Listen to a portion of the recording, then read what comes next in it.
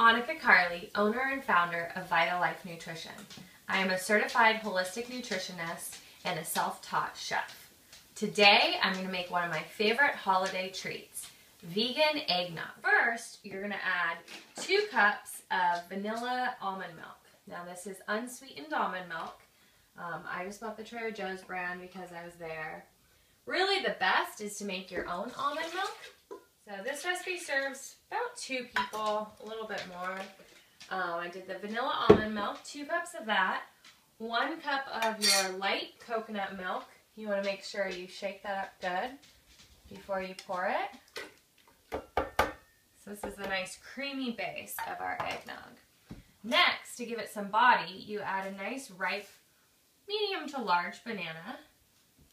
And this all goes in the blender. You don't need a fancy blender for this. Now, as a sweetener, you can add a little maple syrup, depending on how ripe your banana is or not. Or you can add some dates. So today, I have these beautiful dates here. I'm going to use 4 dates to sweeten it. Next, we're going to need some almond extract. So I use 1 teaspoon of that.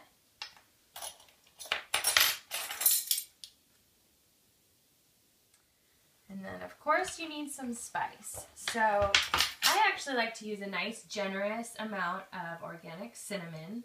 Cinnamon is great to help you regulate your blood sugar, and it's also a powerful antioxidant.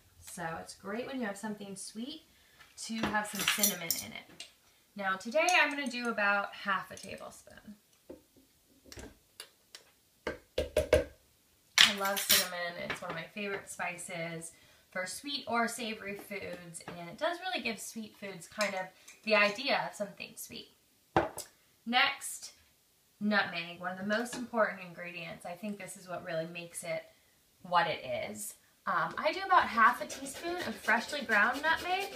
You can buy these little nutmeg pods. They're amazing, beautiful, and it's best to grind it fresh. So it's about ½ a teaspoon or so for you. Next, sort of the secret ingredient is I'm going to use the beans from a whole vanilla bean pod.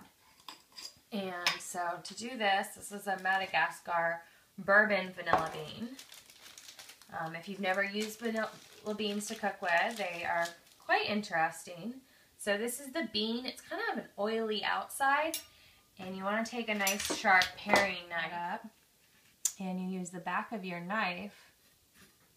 Just and see, you get that beautiful vanilla bean. Just gives it great fresh flavor. If you don't want to spend the time or energy or money to buy the fresh vanilla beans and do this, you can always just add a teaspoon or so of a nice pure vanilla extract. And now we're going to put the top on and give that a whirl.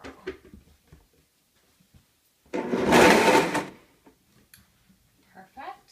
That looks like a nice consistency. I'm going to do it a little bit longer just to get the dates broken up. And then this is what I usually like to do. Last but not least, one of the most important ingredients is going to be your bourbon, or you can use brandy. I love this bullet bourbon, so that's what I always put in mine. And so you don't, render your guests unconscious. It's nice to just add a small shot to each glass as you go. And this recipe makes about two or so generous cups. And then you want to garnish it with a little bit of fresh nutmeg.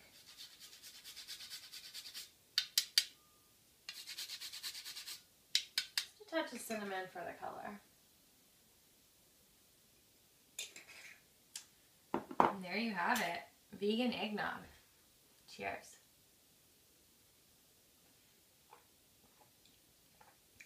Oh, that's so good. I love it.